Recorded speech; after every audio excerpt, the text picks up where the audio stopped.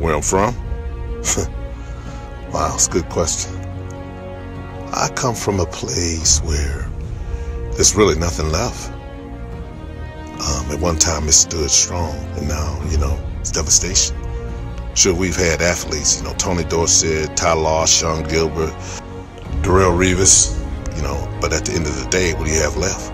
Just a bunch of people sitting around hoping to do the impossible.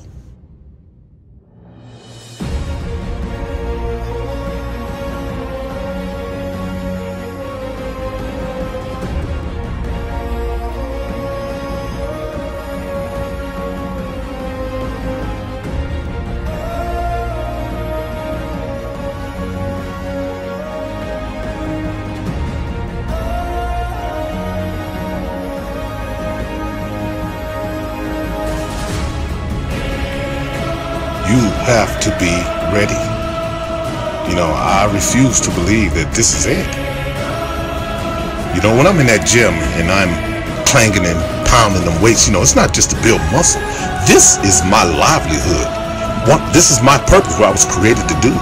And you have to find that very same thing in you, because if you don't, you will be lost.